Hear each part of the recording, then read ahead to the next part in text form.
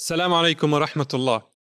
Among the most foundational beliefs of Muslims is that the Qur'an is the divine, preserved, unparalleled speech of Allah subhanahu wa ta'ala. The Qur'an itself challenges those who deny it to produce something like it, if they are truthful in their claim. This is known as the eternal challenge of the Qur'an, and it's part of showing that the Qur'an could not have been authored by anyone but Allah subhanahu wa ta'ala. What does it mean for the Qur'an to be a miracle? How do we know it is in fact a miracle? What are the proofs?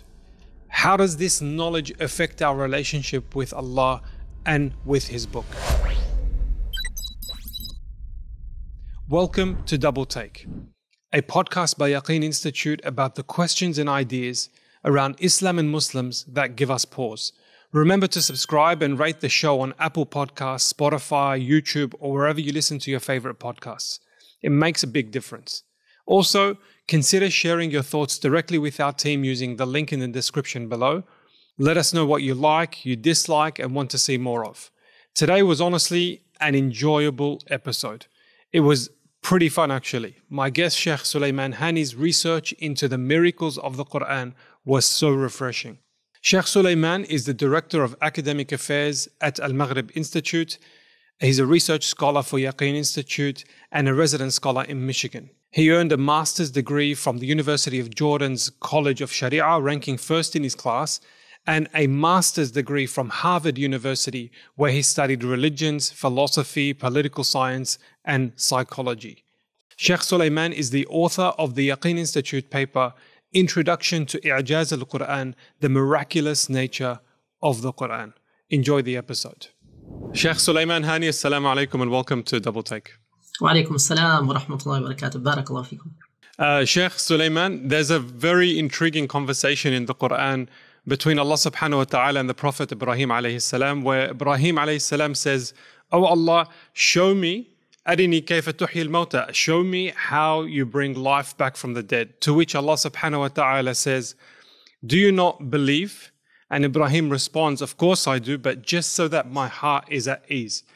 And then the conversation continues. Allah resurrects four birds in front of Ibrahim alayhi salam. Today, Sheikh Suleiman, I'm going to ask you about the miraculous nature of the Qur'an. As a practicing Muslim, alhamdulillah, I believe the Qur'an is Allah's word and that it is in fact a miracle. But just so that my heart is at rest, I'm going to ask you to guide me through the proof that it is in fact a miracle. We'll get there sometime, inshallah, in this conversation. But before we do, I do want to say at the outset that I'm very intrigued and interested in what got you into this in the first place. What sparked your interest in exploring the miraculous nature of the Qur'an? Barakallahu feekum. Bismillah ar-Rahman ar-Rahim. So generally speaking, I've always been interested in the pursuit of truth, in comparative religions, in discussing the philosophy of religion, even at a young age, alhamdulillah, for myself first and foremost, and I praise Allah subhanahu wa ta'ala, I thank Him. The credit goes back to my parents as well, who from a very young age, they've been emphasizing these matters. So at the age of high school, secondary school, I remember being engaged in a lot of online conversations, sometimes debates, sometimes dialogue about da'wah, the proofs of Islam. But with this topic in particular, the miraculous nature of the Qur'an in particular, it was two things. First, it was the phase of my life in which I started to learn more about the proofs of why Islam was true rather than an alternative, rather than something else. And partly because of how overwhelmingly convincing, how obvious it was through this topic, through I'jaz al-Qur'an, that Islam was the truth. And so this was useful for me as a Muslim, but most importantly at that phase, after learning about it, was being able to talk to others, articulate this to others, interacting with so many people who left Christianity, atheism, agnosticism, and became Muslim through primarily this conversation, the miraculous nature of the Qur'an. And I've had, to be very frank, in the last maybe 15 years, I think I've had at least, I'm being very conservative here, at least 1,000 conversations in which one part of the conversation focused on the miraculous nature of the Qur'an. And it led to, alhamdulillah, in most cases, it led to clarity for the other individuals. And in many cases, they did become Muslim. And I don't mind sharing some of these stories if we have time, inshallah. Yeah, no, please. I mean, from 1,000 conversations, can you pluck one or two that you just go back to and say, alhamdulillah, wow, that was a great experience? So I can share two, inshallah ta'ala. The first is actually somebody who left Islam, a young American Muslim raised by what seems to be a practicing Muslim family, Islamic school for a number of years, memorized the Qur'an at one point. He said later on that he had not fully maybe understood it or studied Aqidah properly. He felt some things were missing. But anyway, long story short, he left Islam for several years and he was finally willing to talk to someone. He traveled from another state to where I'm living. And long story short, we had a conversation, alhamdulillah, that was very fruitful and primarily focused on I'jaz al-Qur'an. Now, as we were talking about the miraculous nature of the Qur'an, I listed maybe 10 examples. And maybe these are things we'll talk about later, inshallah ta'ala. But when I started listing all these proofs that the Qur'an is clearly from Allah subhanahu wa ta'ala, he said, well, these 4 or 5 are very convincing. He said, but these over here, and he started listing, a few of them that he said, I don't feel fully convinced by these. And before I could respond, alhamdulillah, one of my colleagues, a dear brother, he basically said to him, do you need all 10 proofs for you to be convinced that it's the truth? Or is one of them sufficient? Think about it, intellectually and in terms of your heart. Your heart knows that some of these are very clear, obvious proofs that the Qur'an is from Allah subhanahu wa ta'ala. We did not need to talk about refuting what he had gone through of atheism, agnosticism, or anything else. It was providing a positive argument that the Qur'an that you have a relationship with or you had in the past, you already know, you already have an idea deep down that a big part of it is very obvious to you, that the Qur'an is from Allah subhanahu wa ta'ala. You don't need multiple proofs. You need 1 or 2 very obvious ones. And he said, you're right, that makes sense. The very next day, alhamdulillah, he traveled back home. It was a long, beautiful conversation that we had. He traveled back home and his family informed us that he had made wudu, or took a shower rather, made ghusl, so he could head out for Fajr prayer at the mosque for the first time in several years. And it doesn't always happen this way, where in one conversation, a person is, their fitrah, their natural dispositions awaken enough to know. That was clearly overwhelming in terms of how obvious it is that it's true. Alhamdulillah, he came back to Islam and he's still steadfast upon it. May Allah grant him success. But we usually have conversations over the course of months or years before someone is convinced. So the stories that I'm sharing or that people hear, in which in one conversation someone is finally awakened or enlightened intellectually and spiritually, it's not the usual case, but it does happen, especially when there's some good in that individual and how sincere they are in pursuing what is true. Allah ta'ala. Jazakallah khair. We're going to get into, inshallah, the miracles in a few moments. But just so that we're clear in this conversation, do you mind just defining what a miracle is in the context of the Qur'an and your study of the Qur'an? That's actually a really important question. Jazakallah khairan for asking. A miracle in, let's say, the English language and in Western philosophy and in various religions will mean different things. So sometimes when people say this and that, this is a miracle, it's actually really important that it's defined. So what you're doing here in terms of defining it first is very crucial. The miracle that we are defining in terms of mu'jiza is the breaking of customs, kharq al-'ada in Arabic, which means something that people cannot do. It doesn't necessarily mean it has to be a physical miracle that is basically a violation of the natural laws, like the splitting of the Red Sea, right? That's one example that a lot of people refer to.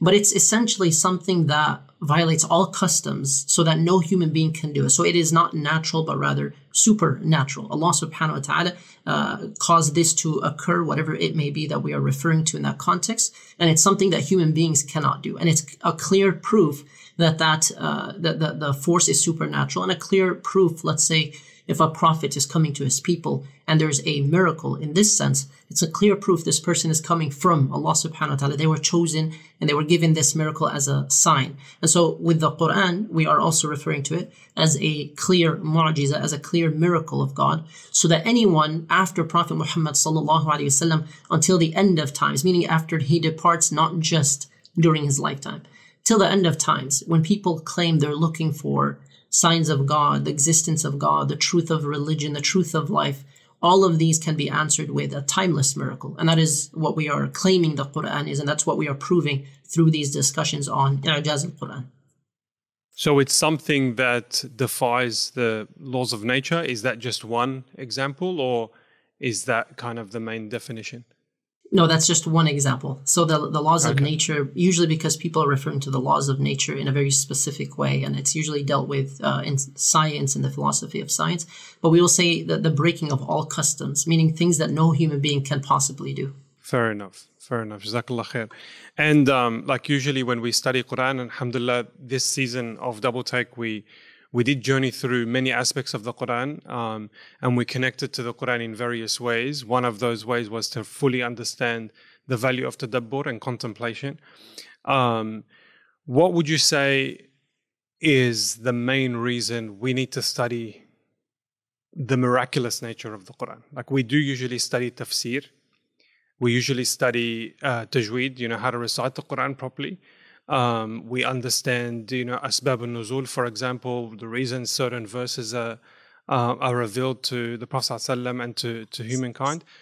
But usually when I hear the miraculous nature, it's like a given, okay, the Qur'an is a miracle, and then we park that to the side and maybe pluck that conversation once every blue moon. But why do you think it should be prioritized for Muslims, for us to really understand the miraculous nature of the Qur'an?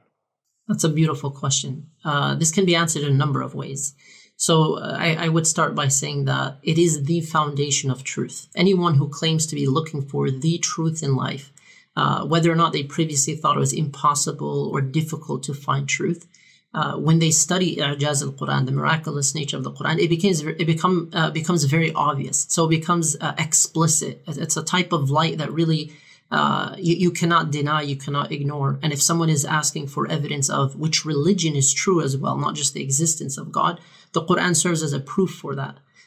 So for Muslims, let's say in particular with this half answer here, directed at Muslims in particular, no doubt whatsoever, it is a preservation of Iman, the preservation of one's faith. It's also a boost to one's Iman, belief in Allah subhanahu wa ta'ala. One of the things that I noticed is that with this topic, it motivates Muslims to really connect with the Qur'an on a daily basis. For some Muslims, they described the study of this topic, i'jaz al-Qur'an. They described one moment through, let's say, a series, an article, a book, in which there was a type of like awakening, a recognition, like it really clicked for some people. This really is the speech of Allah subhanahu wa ta'ala. I have to connect with it more often. And so it adds a level of motivation that you cannot find anywhere else. And then, of course, you end up taking it as a source of guidance for all matters, for judgment, for morality, revealed through the Qur'an, and of course explained by the Prophet sallallahu alaihi wasallam. It has within it the solutions for all of our problems and for society's issues and all the things people are talking about, all the things we are distracted by at dunya. Qur'an and the speech of Allah subhanahu wa ta'ala reminds us of what is prioritized as a high priority, what is a low priority, what is good, what is evil, how to resolve this, how to resolve that, relationships, morality, laws, interactions, all types of things that we need. It's a framework for life. And I'll add to this a quick story if I have just like 2 minutes to add this. Barakallahu feek. And I know my answer was directed at Muslims, but in the event that someone is able to take this and share with a friend, family member, a colleague, someone who is struggling with atheism, wherever it may be, in their families or communities, or an atheist who may be listening to this, this is one of many conversations where someone would say to me, an atheist usually, or an agnostic, prove to me that God exists. Can you provide any explicit, obvious proof? And I would say, as a response, and I urge people to think about this question and utilize it often, what suffices as proof for you? What would convince you to finally believe in God? Like what kind of proof are you thinking about in your mind that would be enough of a proof? Because we've had conversations with people who said they wouldn't believe in God even if they could see God. They would imagine that they're hallucinating, that it's a trick, that it's something else. I said, you really would never believe in God under any circumstances. And there are people who wouldn't. Now, I know that is maybe the minority of atheists even, perhaps, and I don't know, that may be anecdotal. But for those who say they would believe if there was a proof, it's very important to start off that conversation by asking, what would convince you? What kind of proof? Because some people limit their terms, the types of proofs they'll accept. So, for example, a lot of my conversations start like this, and the very first few questions are exactly the same, and then it takes off in different directions. The response, for example, from one person was, and he left atheism, alhamdulillah, that's the conclusion of this. But the response was, I would believe in God if I could see God before my eyes right now, or if he healed someone in front of me. And it's a very common response. It's very interesting. I said, so, okay, to understand you, to make sure we're clear, you would believe in God. You're being very sincere in that claim, but only on the condition that, for example, one of those proofs that you're looking for is that you could see God, you could see him right now, or he would heal someone in front of you. That would convince you that God is real. He said, yeah. I said, it's very interesting that you have some terms in which you'll accept belief in God. He said, why? I said, well, is it logically possible that there are miracles, there are evidences, there are signs like the one you mentioned, but it's not the one you mentioned. It's not on your terms. Is it possible logically to imagine that there could be another type of sign? He said, yeah, it's possible. I said, great. How many possibilities are there? And he thought about it. And the obvious response is it's limitless possibilities. It is limitless. You can't limit it to just God healing someone in front of your eyes or you seeing God with your eyes. That would be very problematic. And the person would then be admitting that they're not really sincerely looking for evidences of God. They're limiting the evidence to what they want, what they desire. No, he was honest. He said it's limitless possibilities. Limitless possibilities to believing in the existence of God. Up to this point, most of the conversations make it to this point, alhamdulillah, and they take off in different directions. And what many people don't realize, and those who are listening really remember this, someone who says what this individual has stated has made a lot of progress because they've just admitted to themselves, my terms under which I'll finally believe in God are very limited, and they aren't real, they aren't reasonable. There are limitless possibilities. That's a lot of progress. The next question is, what are some examples of other evidences that'll convince you to believe in God? They're clear signs. He started listing examples. And I said, okay, I see what you're saying. Those are great examples. Here's a question to you. Is it possible that one of those signs, one of those evidences of God, or miracles of God, if you will, is his speech? Is it logically possible to imagine that God, I know we haven't defined God yet up to this point, but generally the notion of God, most people take it, many atheists take it from Orthodox theism, from Christianity, sometimes generally from Islam, Christianity, Judaism, just a general idea of the creator. So I said, is it possible to imagine that God has speech and that he revealed his speech to us? And it's so obvious the speech is from God. It's miraculous in a sense that nobody who comes across it can possibly deny that this is from God. I said, is that logically possible as one evidence of many, since you mentioned it's limitless? He thought about it. He said, yes, it is possible. It is possible, of course. I said, okay. And here's the final question. What are some examples of things that you might find in the speech of God that would be so obvious that anyone who were to study this topic would see clearly this is not the speech of man. Clearly, this is God's speech. So it has to be undeniable proof, very obvious. I said, what would it have to contain? And over here, he started to list. It would have to be perfect. It would have to be, it would have to have information about things no humans could know, because then it's an obvious proof. I said, wonderful. And as he's listing them, it would have to have objective morality, because people who claim objective morality, it is rooted in God. I said, wonderful. It would have to have this and that. I said, excellent. I said, can I introduce you to the Qur'an? So in one of the conversations, he said, I already know about the Qur'an. I said, I don't think you do, because what you just listed is almost identical to what we are teaching, what we already know as Muslims in the section of I'jaz al-Qur'an. And alhamdulillah, after several months of conversations, he did become Muslim. Now, not every conversation ends that way. And that's why I mentioned up to a certain point in the conversations, you have people who progress, but then there's still some obstacle internally or externally that prevents them from making that progress towards enlightenment and guidance and happiness. But this is why it is crucial for everyone to know that the Qur'an is miraculous. Because people who are looking for the truth, genuinely looking for the truth, may have only heard about one or two things regarding the Qur'an, and it may not even be true what they heard. But when they come across i'jaz al-Qur'an and they realize it's a logical possibility that what you're looking for as an evidence of God is right here, it proves both the existence of God and the miraculous nature of the Qur'an, so the proof of Islam in one. And so this person believes in God as a result, as a sincere logical result, and accepts Islam at the same time. And I ask Allah subhanahu wa ta'ala to utilize us for that form of da'wah and guidance as well. I mean, Jazakallah khair.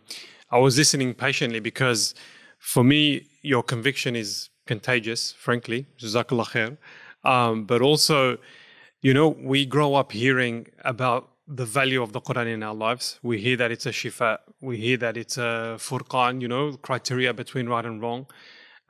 We hear that it's light. But we genuinely don't spend enough time looking at this aspect of the Qur'an and solidifying our belief and appreciation of the Qur'an. So if I was to ask you a very simple question, prove to me that this is a miracle, that this is Allah's word.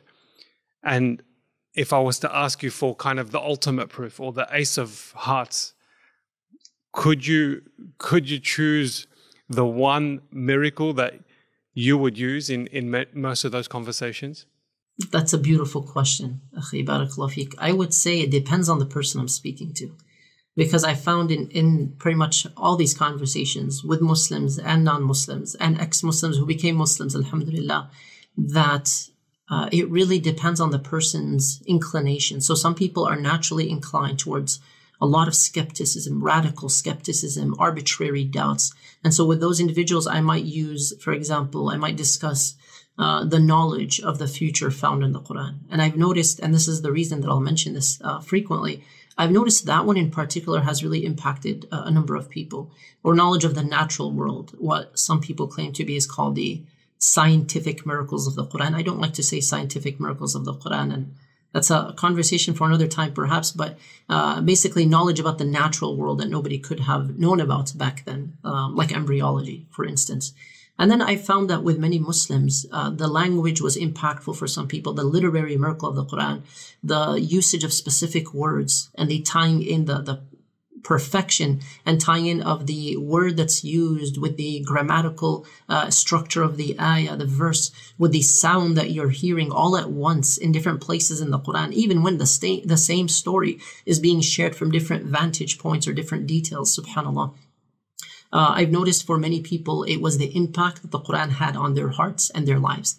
And so I do ask this question frequently, the question you just asked me, and I'll sometimes phrase it as follows. What is the most compelling proof for you that the Qur'an is the speech of Allah subhanahu wa ta'ala, or with a non-Muslim, I'll say the speech of God?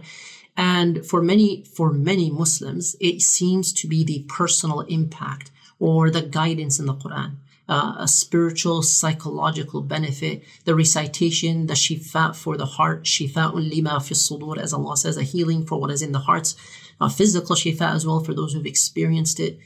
For some people, it's the fact that Allah subhanahu wa ta'ala gives us all that we need of morality, purpose of life, why we exist, where we're headed, who is God, the attributes of Allah subhanahu wa ta'ala. So we don't need to be worrying about making up some worldview, some arbitrary religion, some subjective values that change every few years. And so for some people, that was sufficient. I wouldn't say that I have an ace of hearts or a favorite one. I really emphasize with this topic that people take a step back and see the full picture and then start to appreciate the different facets of i'jaz. Personally, listening to the Qur'an and studying the linguistic miracle has always moved me. And that's a miracle that's found obviously from beginning to end in terms of the Qur'an. So when you say linguistic miracle, I want to get into the different categories, but let's just use the one that you're very passionate about, linguistic miracle. Just, do you mind going a little bit deeper as to why its miraculous nature is defined by language?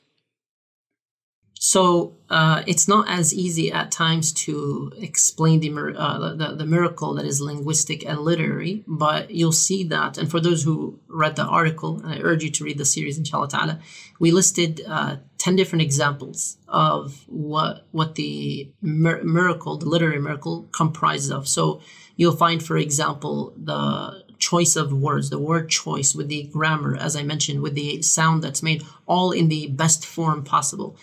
You'll find that the tenses that are used, the past versus present, plural versus singular, to illustrate deeper meanings in a particular passage of the Qur'an, is done in a very, in a way beyond human capacity.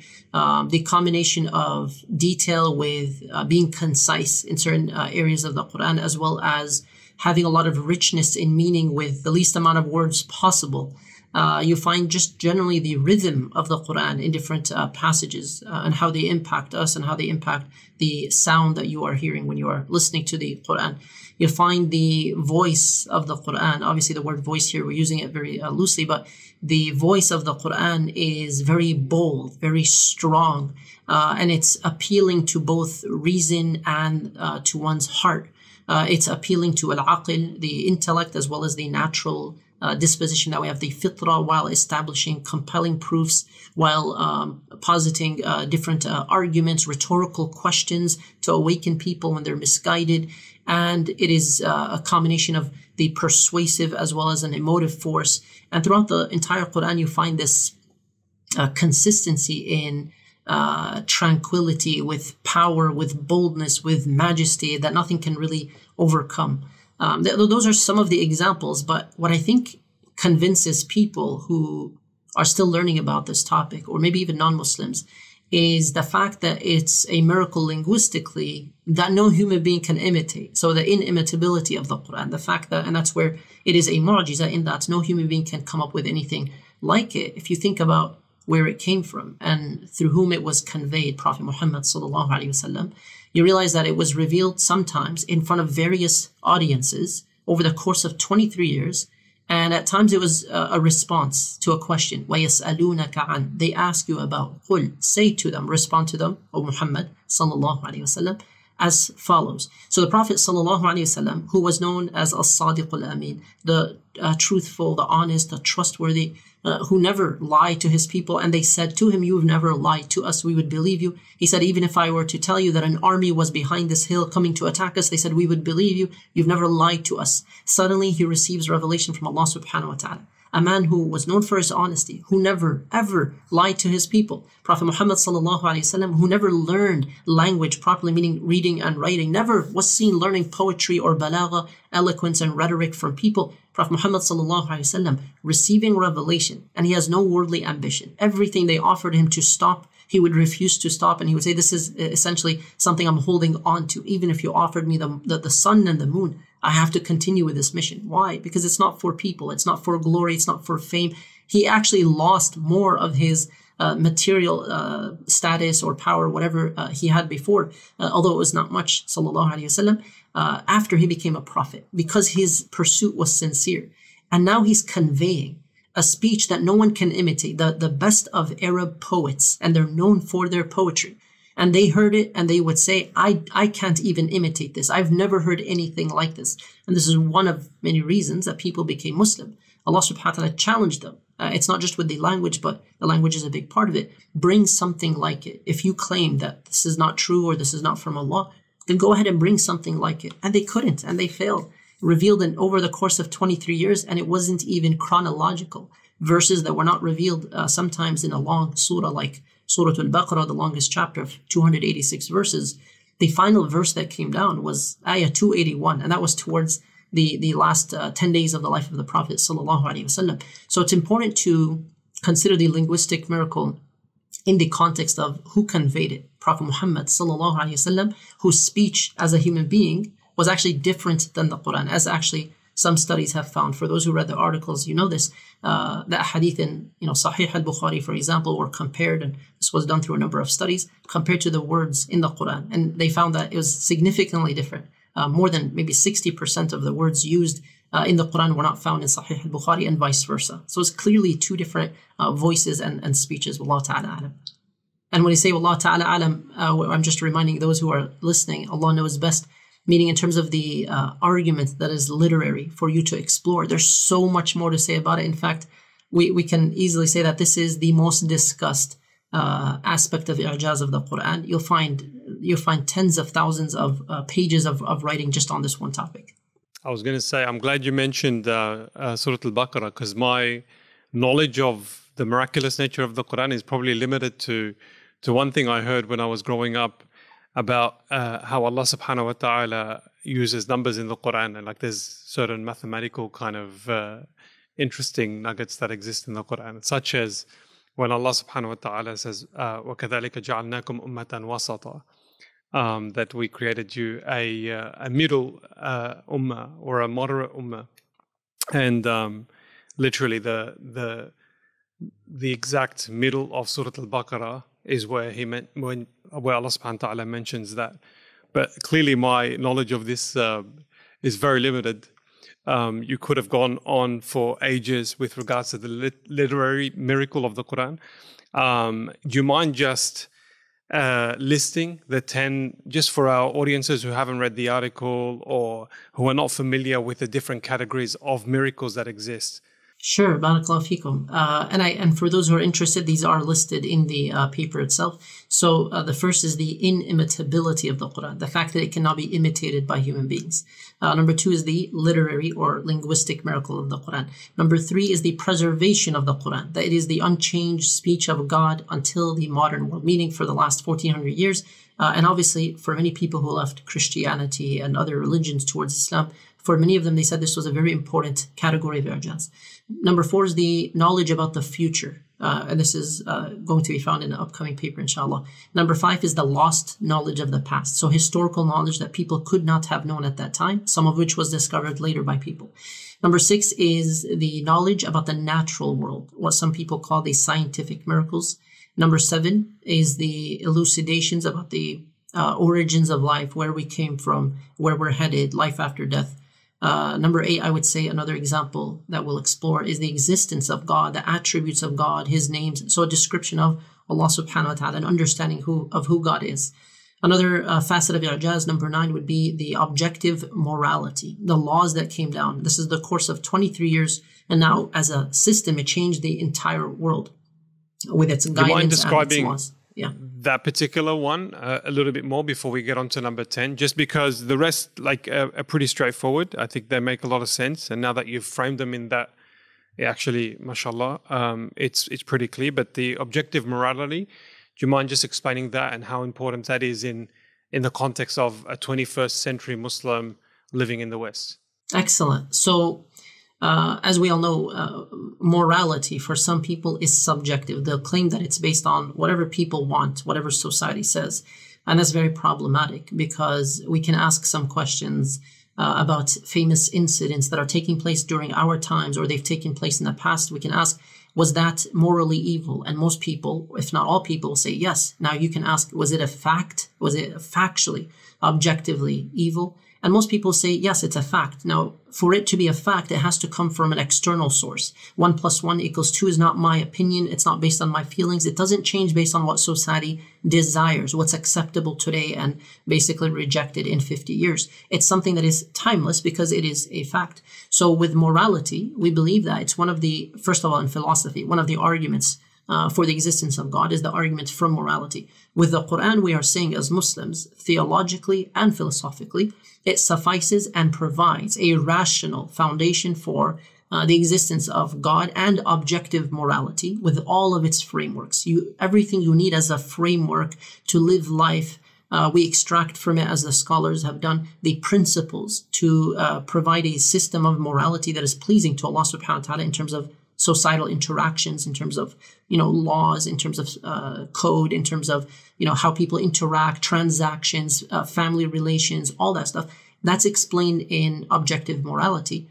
The principles are extracted out. Some of the rulings are very explicit. They are timeless, like the prohibition on intoxication. Generally speaking, it is known amongst all Muslims that it is prohibited. And if there are exceptions to any of these laws, they are explained, obviously, amongst the scholars in the books of jurisprudence. So we take these timeless principles and, again, timeless laws as well, and the boundaries of the Sharia, and the scholars of fiqh jurisprudence will apply these in different situations, different contexts, different times. But essentially, The morality itself is timeless. The framework to live life for guidance, for the success of all people and not just the individual, it's timeless. And so in a way, this contradicts or conflicts with the predominant ideology spreading in the world today of liberalism, one form of which is about the individual desire, and one form of which, and I say one form, includes a type of self-worship based on my desires. So long as I'm not harming other people, what's the problem with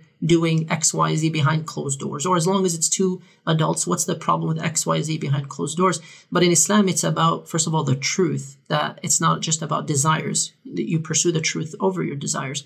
And number two, society has a right that is greater than the right of just one individual. And so if it's going to harm society and it's going to lead to the downfall, deterioration of society in the future, the rights and the well-being of all people take precedence over the individual.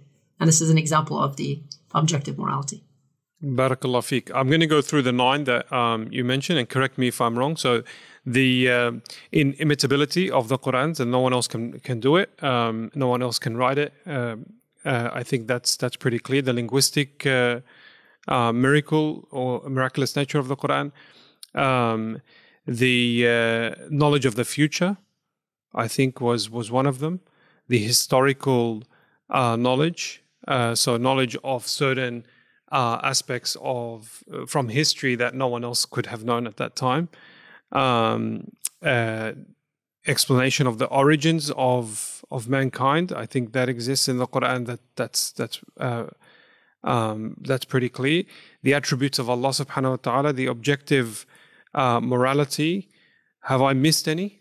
Yes, there were 2 other ones. No problem. Yeah, okay. The preservation of the Qur'an, as well as the knowledge of the natural world, what we said people call the scientific miracles. All right, barakallah fiqh. I have 3 more. Number 10. So okay, it's not mashallah. 10 here. These are examples, and I think these are in the very first article. So let's say 10, 11, 12. Number 10 is the ease by which the Qur'an is memorized. This is a claimed facet of i'jaz. Number 11 is the lack of errors and contradictions. This is mentioned in the Qur'an as well. And number 12 is the personal experiences related to the Qur'an. And this means the personal experience spiritually, psychologically, the shifa, the healing, the guidance, the psychological fulfillment, transcendence, motivation. It takes care of you in times of hardship, provides for you resources to be resilient and strong, the impact on the physical body in terms of shifa, the impact on the mind, the spiritual curing, the exorcism. All that stuff is personal experience related to the Qur'an, and essentially the way that it changes people and therefore changes civilizations over the last 1400 years. We've clearly seen that. So these are 12 examples of facets of i'jaz al-Qur'an. Sheikh, like now that you've mentioned the 12, honestly, it's a little bit overwhelming for someone like me who, I have had other priorities with regards to the Qur'an, memorization or tafsir or tajweed. There's a lot to unpack here. What would you say is a good way to start that journey of understanding the miraculous nature of the Qur'an? Because the more you talk about it, the more I will appreciate the Qur'an, and the more I think I would get closer to the Qur'an and really try to build that relationship with the Qur'an. So what would you say is the right approach to explore those 12 aspects? So in terms of the 12 categories of i'jaz, I would say the study of the topic first and foremost, a basic intro, basic understanding. And inshallah ta'ala, that's what our series with Yaqeen is establishing. And in terms of that stronger connection, I would say there has to be a daily relationship with the Qur'an. It's mind-blowing that someone could know the value of the Qur'an and the rights of Allah subhanahu wa ta'ala and the purpose of life with so much clarity, and then not recite the Qur'an or connect with it on a daily basis. It's like that individual thinking and feeling to themselves that water or sleep are unimportant today. And it's even greater than that, because the body might struggle, but the soul needs to survive. The soul needs to succeed. The death of the body is saddening. The death of people is saddening. But the death of one's heart is even more frightening, because there's still the eternal life. There's still a departure. When you know the value of the Qur'an and the fact that it is from Allah subhanahu wa ta'ala, you then place a value, you place a priority. Imagine it's a number on a scale of 1 to 10, where it's prioritized for you on a daily basis. How important is it to you that you're connected to the speech of Allah subhanahu wa ta'ala? When you have clarity on that, you can ask yourself, what will motivate me to connect deeply with it? And give yourself a list of motivators. Write them down. The examples of i'jaz that you mentioned, those are all some examples that could motivate people, that it will heal, that it will cure, that it will guide, that it will remind, motivate, inspire, all that stuff. And in addition to that, ensuring that the environment around us and the things we're listening to are conducive. So a person who listens to audio frequently should ensure that they're using a significant amount of time to also listen to recitations of the Qur'an, which, by the way, is a blessing we have today that people in the past did not have. You can listen to millions of recordings of the Qur'an anytime you want from all types of reciters all around the world. And you don't even have to recite if you're tired, exhausted, about to sleep, multitasking, but you're listening. So that's another blessing that we have that a lot of people don't take advantage of. And then, of course, lastly, studying the meanings. When you understand what you're reciting, you're reading the translation or the tafsir, you're taking classes to seek knowledge on the Qur'an, naturally, you'll find yourself more connected to it and you'll have a Qur'anic worldview. Allah Ta'ala. Jazakallah khair. One final question on the topic, Sheikh, before we get into our notorious rapid-fire set of questions. If my 9-year-old niece came to you and asked you a very, very simple question, why is the Qur'an a miracle? What would be your answer to her? That's a great question, a 9-year-old. So I have explained this to 9-year-olds and 7, 8, even younger. It depends on the child, but generally speaking, I'll try to simplify as follows. Allah subhanahu wa ta'ala sent us a message from Him so that we know how to live, so that we know what's good and what's bad. And if anyone ever asks, how do you know this message, the Qur'an, is really from Allah subhanahu wa ta'ala? We can say, look at how it's perfect in every way. Sometimes when we speak or we talk as human beings, we make mistakes. Or we might even say something today, and then in 1 year we forgot, or we contradict ourselves. We say the opposite tomorrow. We're humans. Allah subhanahu wa ta'ala is perfect. His speech, the Qur'an, is perfect. So the Qur'an, when we study it, when we read it, we see how perfect it is in the language when we're reading it and listening to it. And importantly, it was saved, it was preserved since the time it was given to Prophet Muhammad sallallahu alaihi wasallam, so that no human being could change it or mess with it or modify it. In the Qur'an, there are details, information Allah tells us that no human beings can possibly know. For example, I would ask this 9-year-old, can you know the future? Of course not. We don't know the future. But the Qur'an has information about the future that came true. And so the believers knew very clearly, see, this is from Allah subhanahu wa ta'ala. Can you see the angels or the afterlife, what's coming when we die? Of course not. But the Qur'an has those details. And most importantly, it came down to Prophet Muhammad sallallahu alaihi wasallam. And what do you know about him? His character. He always spoke the truth. He never lied. He never learned how to write. He never learned about poetry. Allah subhanahu wa ta'ala chose him to deliver the message to us. And if we know he's always speaking the truth, it makes sense as well that Allah chose this individual, Prophet Muhammad sallallahu alaihi wasallam, to be the final messenger with the great miracle of the Qur'an. Jazakallah khair, barakallah fiqh, Sheikh. We're going to change gears and get into our rapid fire set of questions. So are you ready? Sure, tfaddal, rapid fire. Yeah. All right, very, very quick and easy one. Your favorite qari of the Qur'an? As someone who's gone so deep into the miraculous nature of the Qur'an, who would you say, you know, is your favorite reciter? I'm going to answer this in 2 ways. It depends on my mood and it depends on the surah. And also I grew up listening to a variety of reciters, including Al-Ajami, Shatri, Husari, Minshawi, Al-Kandari. And then most recently, the reciters I usually listen to are Al-Qattami, Nasir Al-Qattami, Idris Abkar, and Haytham Al-Dukhain from Qatar. Okay, I've never heard Al-Dukhain. I've never heard him. Excellent reciter. Nasir Al-Qattami, yeah.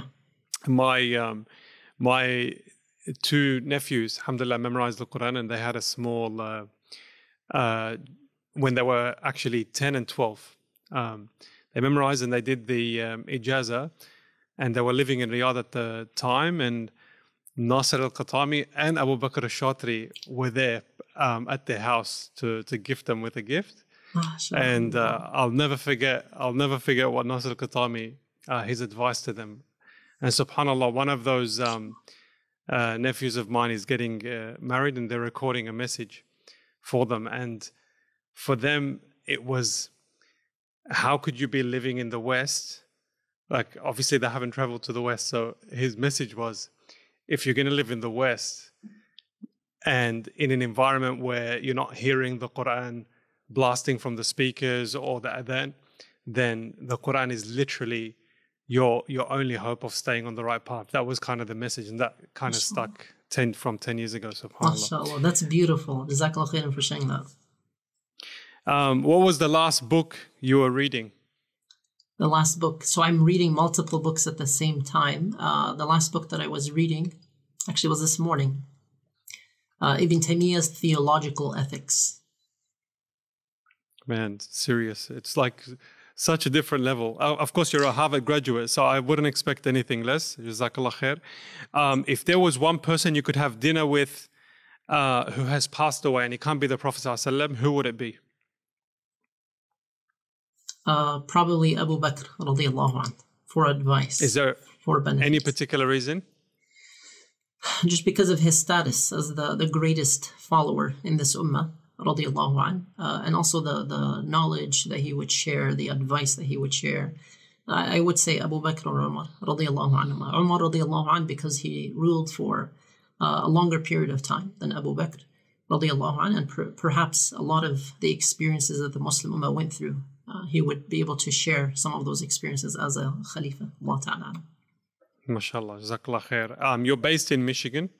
You've got cities like Dearborn that are famous for Arabic food. Of course, as someone living in Sydney, I would say is probably second or third tier compared to Sydney Lebanese food. But what would you say if you had any recommendations? If I was to come and visit you, is there any particular restaurant or type of food that exists in your neighborhood that you would really want someone to taste?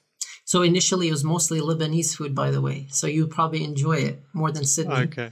And it started to change. It's very diverse now. We have a lot of, we have Iraqi food. Yemeni food has increased a lot recently, and it's really good. Oh, wow. Palestinian, Syrian as well, mashallah. But most importantly, if you were to come to Dearborn, I'd invite you to our house, inshallah ta'ala. Oh, inshallah, ya Rab. Consider it accepted, inshallah. One final question. I kind of think I have the answer to this, but if you had unlimited resources to put together the ultimate resource for the Muslim community, what would it be? If you had asked me this more than 5 years ago, I would say something like Yaqeen Institute. So may Allah subhanahu wa ta'ala reward Sheikh Umar Suleiman and every single person who helped to facilitate everything that Yaqeen is doing. Now that it exists, alhamdulillah, I would say a global connective learning experience like the Tarbiyah project that we launched at Al-Maghrib Institute. This is something that I've been working on for several years. We just launched this recently. Now, the larger scale vision is that this is a personalized learning experience for all Muslims, and yes, even for non-Muslims wanting to learn about Islam, that starts you off where you are in your journey. So it's curated, customized for your growth, your development, with qualified mentors and spiritual guides. So you're no longer consuming video series on your own and then maybe kind of discontinuing after a while or losing motivation. Rather, it's consistent levels and structures, 10, 15 people per group with a qualified spiritual guide or mentor. And it's structured in terms of its curriculum. It's curated for this audience, depending on their ages, where they live, their experiences, what they need to learn. And they continue through this journey with a mentor. And that's how many of our great scholars became who they were. They had that mentorship that a lot of people are lacking today. So I would say something like the Tarbiyah project that we launched at Al-Maghrib Institute, but on a global scale, inshallah ta'ala. Jazakallah khair, Sheikh Suleiman Hani. We could go on for ages, but I'll pause it there, inshallah, and save something for the next season of DoubleTake. Jazakallah khair and barakallah feek. Jazakumullah khair and barakallah feekum. Thank you for having me. Assalamu alaikum wa rahmatullah.